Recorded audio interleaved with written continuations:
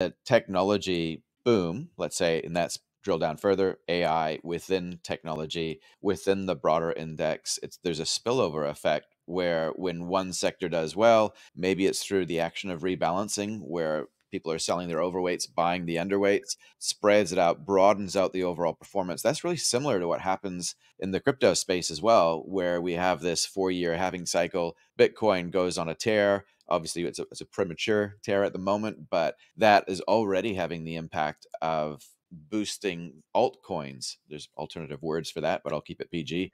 And it's interesting, right? So you have this sloshing around of money within financial systems, which keeps it away from the real economy so long as number go up. But my suspicion and my question mark that I haven't resolved this yet is if there was a clear indication that markets were leveling off or we were into a long flat period, yet we remain in this inflationary space, like everyday people are still struggling to buy stuff, would that lead to a sell off in markets? And then people take that money out of the financial system, which then creates another wave of inflation.